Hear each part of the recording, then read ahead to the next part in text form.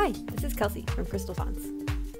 Alright, so what I have here is our new board, which is the CFA-10110. It's custom built for these two displays. They are the U3, which has a bigger outline than the T3. It's about twice as big on the diagonal.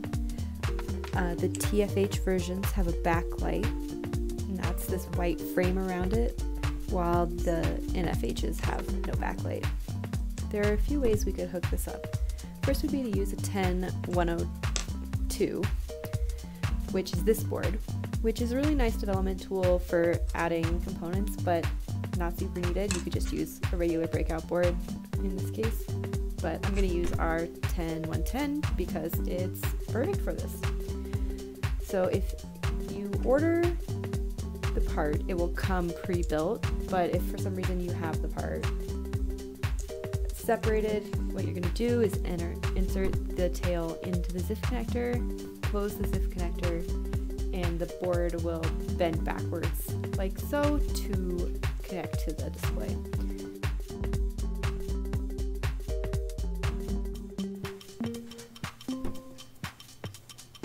The same board works for both of these displays.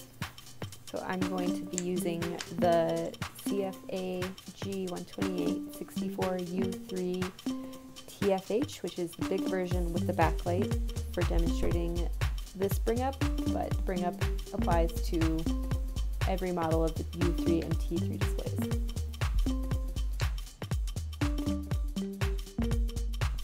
Alright, now I'm going to wire the CFA-10110 to the Arduino. You can see that the CFA-10110 has a silkscreen on it that shows the pins. A little bit hard to read in the video, so I'm adding the pin names to the screen.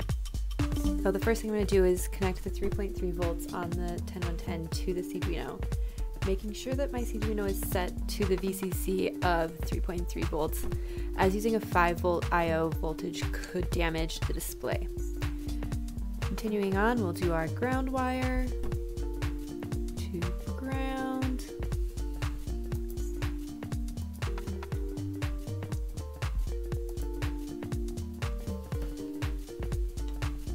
In the code, there's a table like this one that shows the different pinouts. The names are a little bit different between what's on the CFA-10110 and what is written in the code, so I also have a simplified version of that pinout, and this is what I'm using to wire the 10110 to the Arduino. So I'm just going to set up all my wires onto the Arduino and then connect them over to the 10110. Just find it a little bit easier.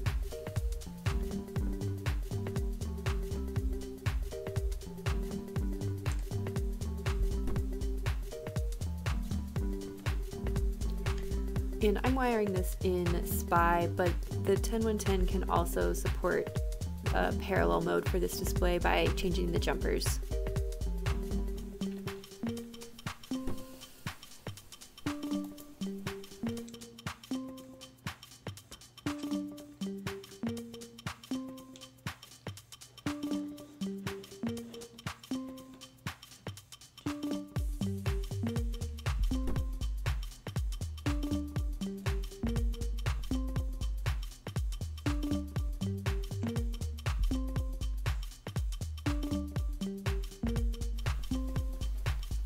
Awesome, so that's the wiring, and now I'm going to get my sketch ready to go and plug in my Arduino and load the Arduino with the sketch.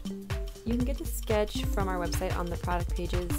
If you're using the U3 T3, you need to check that the defines are correct in lcdload.h. Just make sure that if you're using a U3, that the U3 is defined, or if you're using a T3, T3 is defined. It just changes the contrast and what the display says. Alright, now let's look at the backlight on these TFH modules. They have this frame with an anode and cathode pin, and I got the correct voltage and amperage for the backlight out of the datasheet, which is also on the product pages in the sidebar.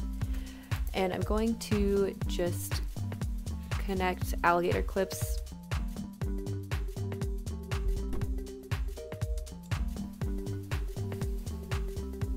right, and we turn the power supply on. Great, backlight is working. You can see it's nice and bright, and I'll run some code so that you can see it all come together. All right, thanks for watching. If you like this video, go ahead and subscribe. Let us know what other kinds of videos you'd like to see.